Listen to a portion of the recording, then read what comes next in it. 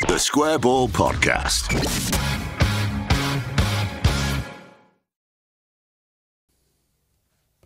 Hello, welcome to the show. The return of propaganda. Dan, Michael, and Moscow here for the new season. You all right? Yeah, I think so. Your voice sounds better. I'm getting there, thank you. Yes, slowly but surely. You know, you've got to do here at the start of the show, as mentioned. Wills, probate, and conveyancing. I like how it catches you just very slightly. No, I didn't that time. Unaware. I was just giving it dramatic pause. Who does those services? Those legal services, among many? Levi Solicitors. Have you seen their new advert, by the way? I have, yep. It says wills, probate and conveyancing and more legal services. I think they've done it as a script for me, more or less. Remember to quote the Square Ball to claim your discount as well. Yeah. Or you can go to levisolicitors.co.uk/the Square Ball. It's not just wills, probate and conveyancing. They also do other legal services. Exactly, that's all you need to say. Yeah. All the big ones, all the favourites. All the others, the commercial ones, the residential ones. Yeah. The dispute resolution ones. Mm-hmm. And 10% discount on your legal fees. levisolicitors.co.uk/the Square Ball. Propaganda. This is where we find out what's been said in the football world. Normally we would launch headlong, two-footed into the game itself. Before we do that, let's talk about those predictions that have been circulating, shall we? And start with the great bunch of lads, are we going to say? Not the top 20? Yeah. Oh, these lads are spot on. I actually spoke to Ali, who works at Not the Top 20 a bit over the summer. Nice lad. Is that why they've said we're going to finish top? Spoiler alert. The key here for me is that Leeds' relegation for me was a process of the wrong recruitment at the wrong time. You know, Jorginho Rutter is a case of that where needing to ward off relegation, they spent £30 million on a striker that fans were then told wasn't ready for first team football. What that means is that they have a lot of players who are young, talented, destined for the top level players who probably aren't going to be picked off this summer, coupled with a new ownership group who seem intent on retaining some of those players. You know, Willy Gnonto, if he is there this season, will be one of the standout players in the Championship in the EFL this season, possibly the standout. Already rejecting bids from Everton for his services, seemingly with no desire to let him go. To add to that, you've got Somerville, Sinisterra. They've already added Ampadu, which I think is a really shrewd signing. I think he's going to play holding midfield for them rather than centre-back, somebody who's going to distribute the ball really well. And the aforementioned Rutter, who, again, you've got a £30 million striker playing up front. There's no way he's going to be going anywhere because they're not going to recoup that fee. Scored 8 goals when he was 19 in the Bundesliga. So it's kind of the perfect crime where almost poor recruitment has meant that, in my eyes at least, if you look at the profile of the Norwich side that went up under Farker, the Burnley side from last season, it's this profile of young, technically gifted players who are able to develop within the Championship rather than necessarily going into a Premier League side where they're under the cosh the whole time and can't really get a foothold in the game. They still have Liam Cooper as centre-back, Luke Ayling at full-back. These are players who have won this league already before. It's just it's almost not good enough compared to Southampton and Leicester to have all of their key players poached, and an ownership group have already shown they're willing to open the wallet and spend on Ampadu. I'm actually fairly bullish that Leeds should be able to hit the ground running here, and I think a best set to under a manager who we know is capable of building a dominant side at a Championship level. I think Leeds should be favourites to win the league. They're not at the moment, but I think they should be. Work for you? I kind of agree. Well, I mean, I knew all that. The perfect crime. I enjoyed that as a description of Victor Orta's transfer policy. Well, it did mention poor recruitment has actually worked in our favour, so maybe that was the grand plan all along, hey? And good young players. Thank you, Victor. Who've not been picked off yet, like Ian Poveda, for example. Yeah. Well, it has brought those people back into the fold, hasn't it? Yeah. Which is good. It's the one part of that grand disaster that does seem to have kind of worked, because I vaguely remember the people running the club saying that sort of the insurance against relegation was that we'll have all these youngsters. I don't think part of it was these youngsters who are so overpriced nobody will want them. But that was always the kind of thing of like, we will recoup what we need to avoid going bust from the first team players, and then hope that these youngsters will be good enough for the Championship, which they should be, because, I mean, you know, we should have beaten Cardiff with a bunch of children. So I don't hold out much fear of letting Poveda run riot. I was looking back at the kind of the team that started the opening day. You know, that glorious day when Bates had gone and Luke Murphy scored. Like, look at that team. Brighton Hove Albion, where are they now? Hey, Christ, it was dire, that team. Like, you look at that and you think this is a completely different world that we're in now to that one. So yeah, let's just go up. Yep, fine. We love that, don't we? Not the Top 20 podcast. Great non-Premier League EFL podcast. Not listen to it. Second tier pod. I'm not a fan of the Daniel Farke appointment. Did a great job at Norwich in the Championship, but his tactical naivety was brutally exposed in the Premier League twice. Has since had a poor season at Borussia Mönchengladbach. Is he the same manager as the one we saw last time he was in the Championship? Who knows? I think it's too easy to look at his Championship record and say he'll be an obvious success. Really important to remember as well, it took a full year for him to get going with Norwich. The owners will want to get promoted straight away. And I imagine they won't hang around if things aren't going well. So I'm not a fan of the managerial appointment. The squad has varying degrees of quality and multiple players are trying to force their way out, which I think will leave the atmosphere at the club a bit raw. Bastards. Did you say we finish 8th? Something like that. It's got to do with him. Well, exactly. Yeah, you're right. It's all like, I don't like this appointment. I'm not convinced by this. I don't think that it's got to do with you. Don't support Leeds. Like, don't worry about it. It's called the second tier pods that they're talking about teams that are in the second tier. Yeah, but this is like he's talking as if we've created a problem for him. It's it's not his life. This is true. This is players forcing themselves out of Leeds. They're going to create a poisonous atmosphere. Just stay out of it. Don't worry about it. It's too easy to say Daniel Farke will be good because he was good in the Championship before. It was really easy as well to say he'll be bad because he was bad in the Premier League. It's both easy. Yeah. You've just gone like two easy options. Shut up. Don't worry about it. If Daniel Farke is terrible, there's going to be the owners won't hang around. They'll act. So, like, it doesn't affect you. And I do think it's a 2-year thing they've got their eye on. They want to do it within 2 years. Obviously, we'd like to do it straight away. But I also think it's like, if you're going to put a manager into the Championship, what better manager to do it than somebody who has won it twice? If somebody like, we put Bielsa in before, which was a maverick move. We really pushed the boat out, went nuts. But if you're going to pick somebody else, I think somebody who's won it twice before, on not a huge budget, probably a sensible, He's probably like option. the most sensible, like Russell Martin at Southampton.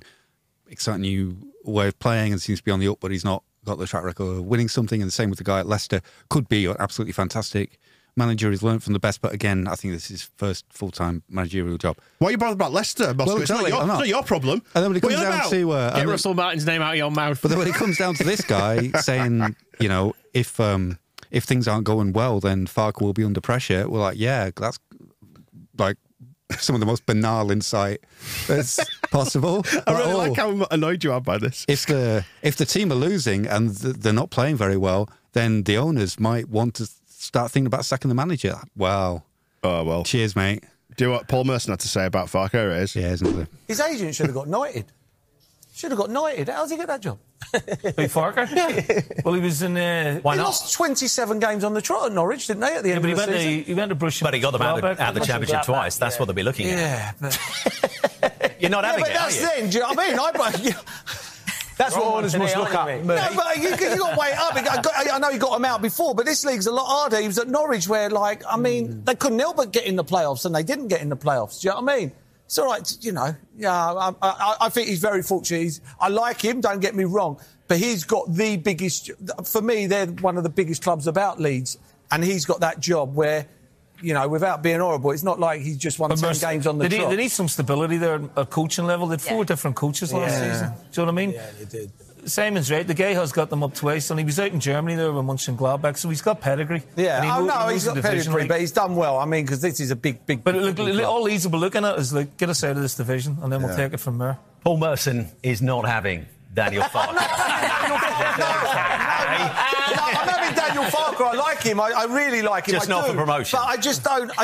Not for Leeds. Fortunate to get this job. What he done at Norwich at the end, what he done at the start of Norwich, Portsmouth are not coming for me again, are they? I'm not signing for Portsmouth next week, but, I was in the team that got them promoted. Let us know if you are. That was a while back. So time moves on. You've been out of the game for 15, 20 years. He's still been coaching.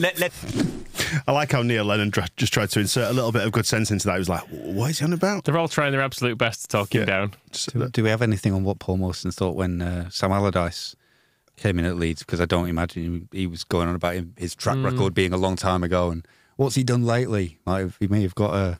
Paul Merson's had his issues, so let's... I didn't understand leave him to his fun. His point about he had a team that couldn't not get in the playoffs, and then they didn't get in the playoffs. Does he mean because they got automatically promoted? Because they won it. And maybe it means he's... Does he mean the first season he was at Norwich, the finished mid-table? But then the two after that... Yeah, maybe. The two more recent ones, he did get them up automatically very easily. But the team that he had in the first season wasn't a team that you wouldn't say could not fail to get into the playoffs. It was like, that's why it didn't. I'll be honest, I'm lost. It probably had Russell Martin in it, comes to think of it. Yeah, he was there forever, wasn't he? There's we should start drawing out the coaching tree. That's what people like to do, don't they? I struggle with Russell Martin as like a forward-thinking coach. Does he think he's Russell Osman? No. Does he think he's an escape to victory? Russell Hobbs? Nice kettles and stuff. No, I don't know. I know Bielsa wasn't a very good Russell footballer Grant? either. That's what I'm thinking of. Yeah. Yeah. Oh, well, if you are hearing some rumbling down the line here on the show, they're doing some work in the office space below us. That'll be Russell Grant. Yeah, potentially, yeah. Shall we silence it? Is Russell Grant dead? I was going to say, it's the ghost of Russell Grant. You might be thinking of Russell Harty. What's your problem with Russell Martin? I don't have a problem with him. I think I just find it difficult to kind of imagine him as a kind of a forward-thinking coach when I just remember him as being that Norwich defender. Yeah, there's a few of them. Well, it's like the Barnsley manager who absolutely smashed Port Vale over the place. There's a little smidgen of justice for them stealing Leeds City's place in the Football League in 1919. Remember who that is? Neil Collins. Neil Collins. Yep. Yeah. It's hard to think of the player we saw. I think we were dealing with that the other week, weren't we, when we were looking up the heights and dates of birth of the backroom staff of Barnsley. But yeah, he's all like, he brings great pedigree from his distinguished playing career. So he was all right. He's a good player, but... Well, now we're mixing with these EFL types again. We should address really the fact that we are in the EFL and we played a game in the EFL on It was good Sunday. of Cardiff to turn up with an anonymous manager who we'd never heard of before. That was nice. That's what it should be. Did we ever find out his name, or did he go without one? I think he's Barlut, I believe. Bulo. Yes. Bulo. Just before we play the Leeds fan feedback mega mix, this is from our TSB Plus members, by the way, so thank you. Just want to do a joke for you. Can I do a joke? Yeah, go on then. What do you call a man with a bunch of leaves on his head? Russell. That's good. Yeah, I'm not going to be mad about this. 3 points would have been nice. 2 soft goals, poor wing defending. Probably missed a number 9. But we were in the match. We owned the match. And considering the injuries we have, considering what we need to keep, right, it's there for the taking. And I'm going to take nothing but positives from this. It's a long campaign. It's great to see the boys back on the pitch playing with passion and with some sort of structure and idea. So just exhilarating in the end, but gee whiz, that first half, that was like getting a sriracha enema administered by the ghost of Victor Orta. Hey up, lads. Scott, the Kentucky Yorkshireman, broadcasting live from Castleford, Yorkshire. What a match. It was exciting. It was crazy. Somewhat expected to have that rough kind of start with the first match of the season. Allow me to say I'm pro Ampadu. Great start to the day. Couple of pints in the South Stand with my 2 boys. Great song about Ampadu. Then it was eat, sleep, Leeds, repeat. First half. Fuck's sake. What is going wrong with our defence? So spent half time trying to figure out when we last saw Leeds win. We realised now it was Forest. Then second half, a lot better. I thought that Sam looked good. Also, I thought that after Coop scored a great goal, I thought Pascal looked better on the left of centre defence. Jimmy, fantastic. Wonder if we will keep him. But we keep going. And to score against those sheep shaggers in the last minute was fantastic. Keep the faith. Cheers. Well, I know we didn't win, but that was quite fun, wasn't it? Archie Gray, he was good. Did some turns, did some passes, lost the ball a bit. Doesn't matter. Charlie Cresswell, he was fun. A few mad runs. Doesn't matter. And loads of attackers who are really dribbly and fun. Yeah, why not? I liked it. That was the thrust of your match report, wasn't it, Moscow? It was good fun on Sunday. Enjoy it. Yeah. That's on the website if you want to find it, thesquareball.net. Thanks for that searing analysis. I've already written it. I don't need to say it again. You're really selling it to me. I'm trying to drive traffic to the website. Just read it. Go on the website, have a look at it and read it. You're still cross about that man, aren't you? No, I wasn't thinking about that. I was thinking about... Still thinking about the Russell joke, aren't you? I was a bit confused because I was just looking at Cardiff's team on SofaScore and I couldn't find Aaron Ramsey, but he's there. Can I just ask, Michael, because you put that mega mix together, was the first one Wisconsin Todd? Do you know? Can't remember. Because I'm wondering if I'm starting to pick up on the Wisconsin accent. Because I started to hear echoes of Jesse Marsh in whatever the first person said there. So I wonder if it was Wisconsin Todd. Just little twangs of the accent. You're suggesting he should change his voice? Yep. Move to a different state. I did enjoy Scott the Kentucky Yorkshireman as well. I don't know if he actually was in Castleford, Yorkshire. Yeah. I like to think that he was. Me as well. Maybe enjoying Cas Vegas a little bit there. I like the American tendency to list the place name and then the county. I do like Castleford, Yorkshire.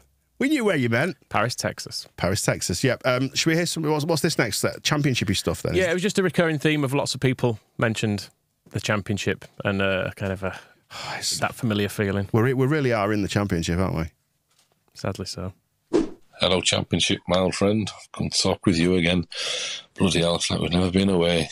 Yeah, typical sort of Championship Leeds game, same as it was under Bielsa. All the possession, not putting our chances away, and then the opposition go and score their only shots on target in the whole match. Taking a point at half-time, though, there's definitely basis there for a team that will have a good go at getting promoted. Glass half full, I'd say, after that. Well, that was just very championshipy, wasn't it? All of it. A championshipy performance, conceded 2 championshipy goals, a championshipy finale, championshipy officials. It's good to be back, eh? On another minor thing, I know we've got more pressing matters, but how fucking hard is it to get the pre-match marching on together right and on time? We don't even have that bullshit Premier League anthem anymore, and they still can't get it right. Honestly. I'm not going to lie, actually enjoyed that. I mean, it's not the Premier League, but if you look at it, we've got a chance of winning the title. We've got a chance of getting promotion. We've got an aim. What was the aim in the Premier League? Like mid-table, Conference League, UEFA. We're never going to get in the top 4, not without state-owned backing. I mean, I don't know. For the first time in 2 seasons, I've actually felt something, you know. I've had that sick feeling at the bottom of the stomach before the game. I haven't had that in ages. I mean, this is something on the line here. It's great. You'll have to forgive my ignorance, but is the wording on the rule for what constitutes a foul different in the championship? That is a good point that you've closed on, because it is, isn't it? And the championship-y refs were mentioned there. That boy child who refed. How old did we decide he was? 8? 8-ish. 8 or 9, something like that. He's the Doogie Howser of refereeing. He's getting a go because it's the school holidays, isn't he? Basically. I think he's about 35. So, type his match reports up into a Commodore 64. I agree, by the way, on some of the points raised there. Marching on together on time. Absolutely no excuse for that. Now we don't have the bullshit Premier League anthem, which I hated, by the way. And the general sentiments about the Premier League, I'm the same. I absolutely do not miss it. I don't want to be in the Championship. It's all very gauche, isn't it? The Championship. But it's quite depressing, isn't it? Because it's the best league, is the Championship, to be in as a non-billionaire plaything. Yeah. It's kind of the only league you can be in and try to win it, and it's no sustainable. It's no sustainable, though, is it? Yeah, that's the 2 things. Is one, that it's financially difficult to just be in, and then, which is weird because when it is such a good league, it should be more marketable. But then there's just 4 too many teams. If it was 4 fewer teams, it would be a lot better, because it just that 46 game season turns what should be a pleasure into a grind. But when you look at the teams that we actually get to play, you know, Cardiff, pretty exciting bunch, always beat us, or at least we never beat them, so that's kind of entertaining. I did resign myself to that at half time. I thought, we never beat Cardiff, so it's fine. Yeah, and then who else? We got Birmingham, good old-fashioned club, Trevor Francis, rest his soul, all that kind of stuff. So, and then... Tom Brady. Yeah, him. And then who do we play after that? Sheffield Wednesday are here. West Brom. Yeah, so there's loads of like there's some fine, noble clubs there, isn't there? Yeah, and it's kind of a shame that the only reason that they're not in the Premier League is because they're so like badly run.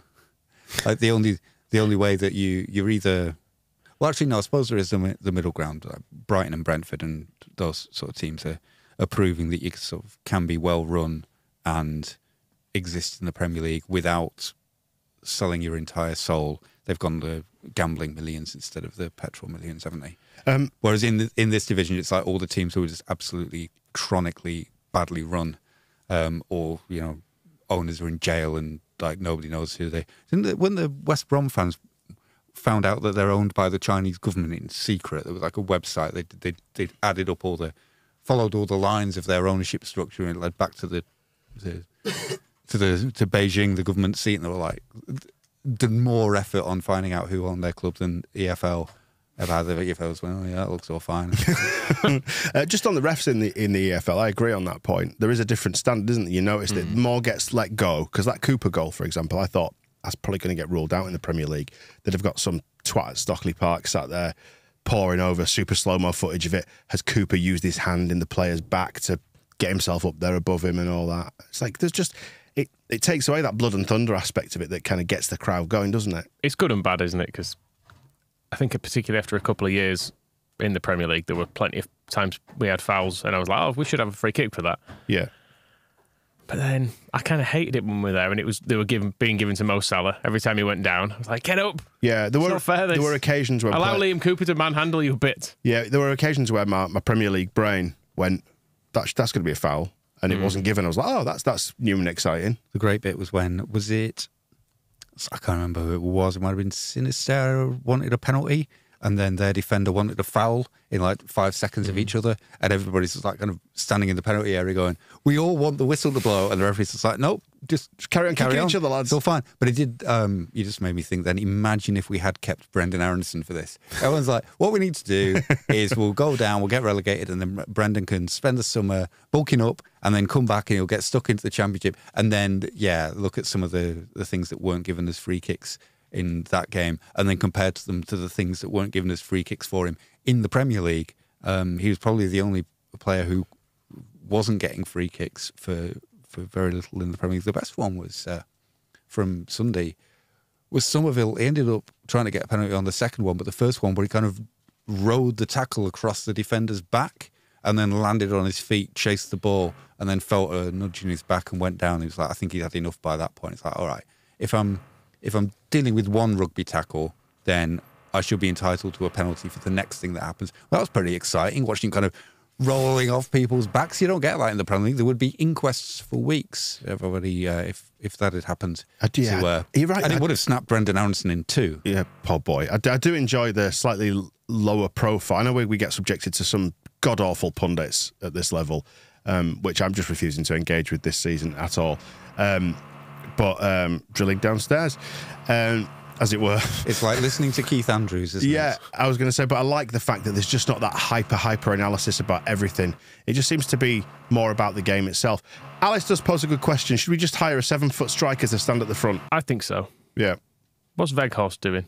Matt Smith scored on the weekend. You just can't let him go, can you, that poor French boy? He's there scoring goals. I do enjoy the idea of hiring somebody, like an actor, maybe a stand-in or whatever, and just to go up front and stand there and just wait for us to put crosses across. Matt Smith is 34. Is that he's right? Still scoring goals, unfortunately for Salford City, but... Still 6'6", though. He's not shrunk, so that's good. And still a business genius.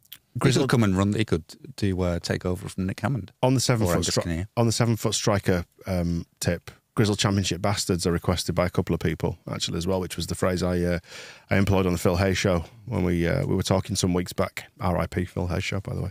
Although Cardiff have kind of gone down that route, and that's why I was looking at, because I completely forgot Aaron Ramsey was in their team. I'd kind of thought that would be a bit of a thing, that he's back in the Championship and he'll start bossing things around. But I've just compared his stats for the day to guess which player? Mark Rocker. Archie Gray, obviously. So it was 44 touches for Ramsey, 84 for Archie Gray. In not much more time. I think it was on for about another 10 minutes. than Ramsey. And then accurate passes, 20 of 29, 69% for Aaron Ramsey. 54 of 69, 78% for Archie Gray. He got a key pass. Ramsey did not. 4 crosses, 2 accurate from Archie, none from Ramsey. And 2 long balls, neither were accurate from Archie. And Ramsey just didn't even try. Pathetic. I love a ground duel. Yeah. Is that where they both lay on the grass and start punching each other? Yeah, Ramsey did more swords? ground duels and more aerial duels. But is a ground duel just a tackle? Yeah, actually, it then starts getting into possession lost. Archie was worse. But I thought Ramsey did now. So that's the end of that. I'd actually genuinely forgotten he was playing until he went off. Yeah, I had as well. He didn't stand out, did he? No, that's all. And that's the kind of he would probably. I don't know if he fits grizzled. That's maybe just his legs, as Juventus found to their cost. But Championship bastard certainly, and it'd bringing him back, and he'll be the talisman. Was it because we're just wrapped up in our own affairs? I don't know. I did enjoy Wedge's comment on Archie Gray. Says he's unbelievably good, like scary good. Like, how are we going to keep him good? He's far too good. But I think the sort of tantalising thing with Gray is, if we can go up this year, we actually can keep him. Because when we saw Fab Delph and Lewis Cook, and you immediately went, oh, they're like a level above us. You thought, well, we're not going anywhere. Look at the rest of the team. Yeah, and I know Archie Gray represents some sweet FFP profit, but you'd think you're going to hang on to him for a couple of years at least. Let him establish himself in the first team, and at least past the age of adulthood. I mean, we are selling him on the back of one performance as well. It might be terrible. I'm not selling him. I don't want to sell him. I want to keep him. He's clearly not terrible, though, is he? He's obviously very good. Can we go to Wales? I was just going to say, you've got to have some backbone as well. Like, if you look at what Brighton are doing now with Moses Caicedo, where they're saying to Chelsea, it's 100 million or you can't have him. And that's why they're going like, can we just have Tyler Adams for 20? But that's where we should have been with Calvin Phillips. We should have had that ability, get him on a contract and get him on and take a stance. But the problem is we're always selling from a position of weakness, isn't it? Because we needed money to re-enter the market and probably prop the club up in that summer. We accepted money up front, reduced fees. So maybe this is the future of because we've been waiting for this aggression in the transfer market to come, and maybe it will be aggressively keeping Archie Gray. We were talking the other week about, it's like, don't change the stadium name. I never will. That'll never happen. Same with Archie Gray. We've got to do that. They're offering 200 million. No! And it's like really shout it down the phone as well. Like what's the loudest fax anybody's ever sent to turn down an offer? A loud fax, I like that. Yeah. Well, they are pretty. If you ever were receiving a fax and you would pick up the phone while it was going through, you get all the noise, you could listen to the fax. Well, let's go to Wales. We heard from the Championship podcasts at the start of the show there with their predictions. We're going to do a bit more on predictions on the members show, aren't we? We've got some more clips over on that this week for members. We'll also now hear from the Cardiff fans and find out what they thought of us as well. But before we do that, should we have a musical interlude? What's this, Michael? It's their intro. They've got an intro. I don't know if it's someone who's on the pod or someone who's done it for them, but yeah, they've got their own little tune. Oh, that's fancy, isn't it?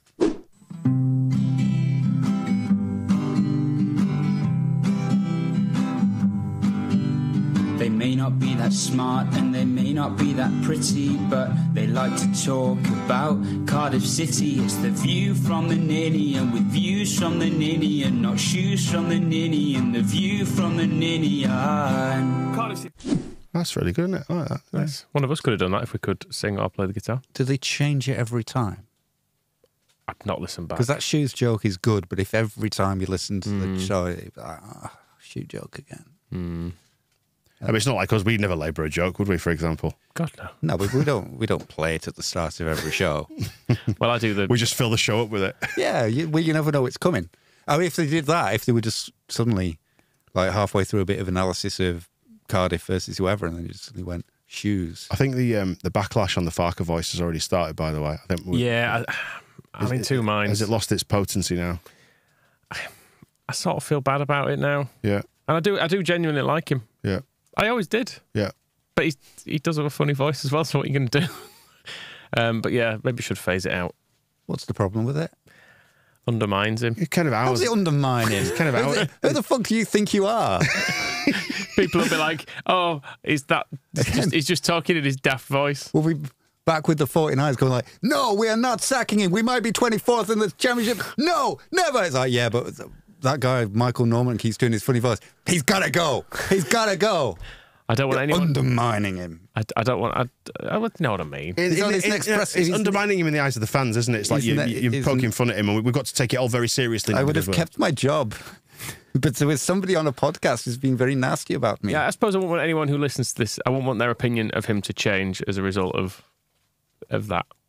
Oh, if we lose like 3 games in a row, are you going to come back like twice as hard? Yeah. Unbelievable hard. Yeah, unbelievable hard. And basically that's it. We're establishing that you have like his future in the job. We were saying before with that guy from the whatever tier thing that if they lose some games, the pressure might be on. The owners will want to get up. Are you actually going to be the vanguard of that? That if you feel like the season isn't going very well, you're going to be like when the judge used to do the death sentence, he used to put a black cap on. You'll be like, I'm afraid the time has come that I must start doing the voice again. Things have got that bad with Leeds. We're playing that badly. We haven't won for weeks. I'm going to have to start doing the voice again. And it was like, oh, you could just see the ground. It's like he's standing on a... Wasn't it a black cloth? Like he's standing on a pillow of moles. Or of pillows. What? I couldn't think of anything else. It was a black cloth that the judge used to put on his head, not a black cap. Because I had a vision of him like putting on a baseball cap then in his courtroom. Yeah, if something of cloth put on your head, you'd call it a hat. You'd say, oh, Daniel's using that free World Cup fanzine as a hat. A cap. Put it on my head. As a cap. You said cap. It's just I had a vision of a cap baseball. Is just another word for a hat. I just imagined a judge in a baseball cap, but never mind. Anyway, this is what they thought of us. 2-0 at half-time. We were always going to have to deal with the kind of Leeds storm in the second half. But, you know, we'll get to the goals. But it felt like we weathered the storm quite well, didn't it? I know Alnwick made some saves. There were a couple of moments where they got to the line. But a lot of the time we kept them at bay. And, I think that was down to Gutas and McGuinness, right? Their defensive play at times was pretty phenomenal. Yeah, it's just a pity that we conceded so early in that second half. Yeah. Like, we just didn't give enough chance to build that frustration, to build that nerves in the home end. I think, like, going into half-time, chatting with people, like, around when they're having a drink in the concourse, I think a lot of people were like, we're going to lose this 3-2. It had that air about it. So I think we did weather a lot of it well. I think we give the ball away far too much at times. We did, yeah.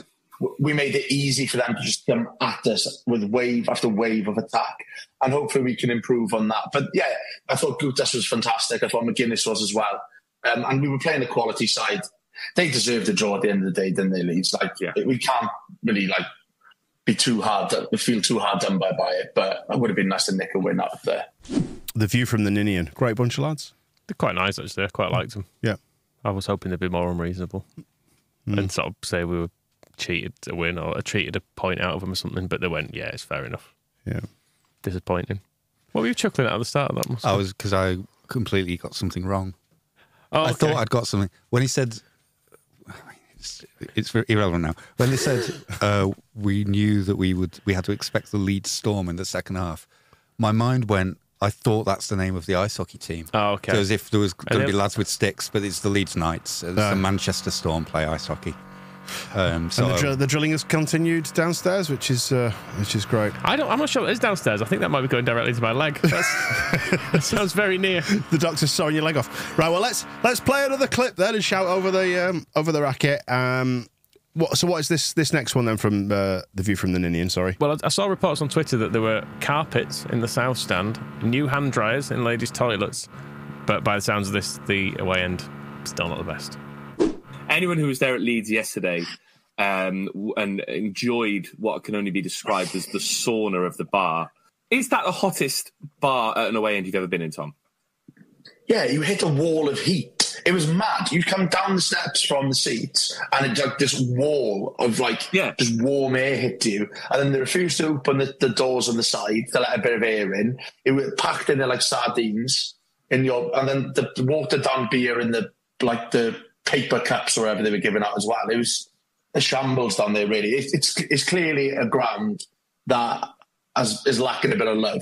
You can see it had former glories, but that hasn't been started up in a long time, has it? Not at all. It was grim down there. Whoa, chucking piss at the Ninian. Grim. The show's called The View from the Ninian. I mean, Ninian Park, chucking bottles of piss at Leeds fans. That was a bit rough and ready, wasn't it? They did actually report that some there was some pelting of bottles from Cardiff fans at Leeds fans. Oh, my mum was in front of the Cardiff fans as well. I hope she didn't Lobbing bottles. Yeah, she was chucking them back. I must admit, I was quite surprised they put Leeds fans there. Yeah. Normally, it's only the nice away fans. They allow that to be shared with. I like the idea of the hottest bar that they've ever been in. Have you ever done that when you've been like, I don't know, you've gone abroad somewhere, maybe on a city trip, and you go down some stairs off a courtyard, and it's a nightclub underground, and it's in the vaulted ceilings, and you just get that wall of heat as you go downstairs. The Newcastle away end's very hot. When I went there a couple of years ago, well, heat rises, and you're up there in the stratosphere, right? It was right at the start of the season, and you've got like 1,000 Leeds fans who've just walked up about 40 flights of stairs, all panting, all like giving off body heat. It was very, very sweaty. Oh up there. Wow, you're really selling it. Really heady aroma. I can confirm new hand dryers in the West Stand. Was your bit of the West Stand red hot? No. Oh, interesting. It's a cold stand, and I didn't spend much time on the concourses. I was mostly outdoors. It was fine, but yeah, because that was always the biggest, like the main cause of a bottleneck. One is that nobody ever works out that both doors open, so everybody's kind of waiting for a queue forms in both directions, and then you have to try and open the door into somebody's face. So that's always got to be negotiated. But then also people waiting while the hand dryers just drain your hair, basically like cough on somebody's hands to do so. But now actually, very fast, efficient, brand new. Still only 2 of them. They could have maybe taken the opportunity for just put another wire off one and have a row of them, but two fast ones is. It's a sort of wiring. It's a sort of wiring you do that. It's like I'm not going to plumb in separate. Have you assessed it? That's fine. No, it'd be all right if I just run a cable from that one to that one to that one. It'd be all right. I'll just daisy chain them all. This might be your Twitter thread of shame that has caused these refurbs. I mean, I would hope that maybe the new owners have just had a look around. Fucking been like, Jesus Christ, what is this place? That guy who does the funny voices, he was. He's also mentioned as pie on the wall. If we can clean that, he's very important in our thinking. If we can sort the hand dryers out, maybe he'll go easy on the manager and stop doing the voice. And he's like, yes, please, anything to make him stop doing it. I will pay for these hand dryers myself. I will install them. Now you're doing the voice and well, exactly. him. Somebody's got to do it. Somebody's got to keep him in his place. Can't get him too complacent. You're in a good. You're in a good mood today, Moscow. I like it. Let's keep it going then and talk about Neil Warnock as we close out this show then. Shall we? Do you want to hear the clip first or talk about Huddersfield? Well, we'll talk about Huddersfield first because I was looking on YouTube to see what there is of him going around. There's some post-game stuff. Normal. It was pretty normal for him. But I did look because they've obviously had the pre-season Cornwall thing that they always bloody do. Came as a surprise, yeah. They played, I don't know just for the benefit of anybody who doesn't know this, it's because Warnock lives down there, doesn't he? Yeah. And he took us down there on pre-season, just so it's in his own backyard, basically, and he can have a barbecue. And I was going to say, he seems to think this barbecue that he has got some mythical benefit. He thinks it's like Lords or something, that you can take the... people will ingest his holy sausages and have a nice... Oh, wow. A good season, win promotion. Have you ever ingested one of... Anyway, they finished out their Cornwall tour with a 13-1 win, which is good, isn't it? Oh, they did well then. They're in they played in the 10th tier. Yeah. That's how seriously he was taking pre-season. Which is the same as, like, so you put some names on the sheet Thackley here. Thackley, which is my local club. Yeah. Eccleshill, just up the road. Yeah. Garforth. So. And then as well, so where was their first game of the season? Plymouth away. Of course, yeah. So he's dragged Huddersfield all the way down to his back garden for pre-season. Made him camp there. Sent them all back up. Do you think he travelled with them back to Huddersfield? Of course he fucking didn't. Be Jeppo. So, and then they've had to come all the way back down again. And do you think he even went to training like before the Plymouth game? No. So he'll have been there, and then they lost. They got soundly beaten. And then where have they all gone? They've all gone back to Huddersfield. And where's he gone? Home. Yeah. And he even, I think we mentioned this on Saturday, he was on the Football League highlights, saying, I'm only really doing this as a favour to the owners, because they were saying if they brought a new manager in who doesn't know the lads, because they haven't got the money to bring any new lads in, so it could ruin everything. They could ruin this club if they brought a new manager in. So as a favour, I said, I'd sort that out. I love it. So obviously, if he's doing it as a favour to the owner, I'm not bloody going up there though, because I got a lovely house down here. Well, he has been in Yorkshire in between games, which makes a change because he wasn't here very often when he was in charge of Leeds, was he? He's gone to Sheffield.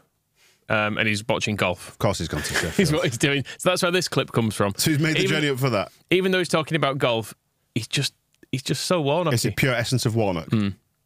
Really enjoying it.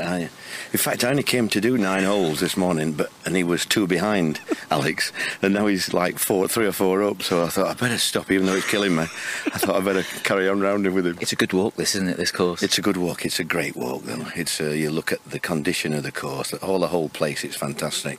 Yeah. How impressive has Alex been today? He's been brilliant. I don't believe it. The only time he had a bad shot, and I went for a coffee. So I don't even go for a coffee now. And you've also, I've heard, got someone in the pro shop you know very well here.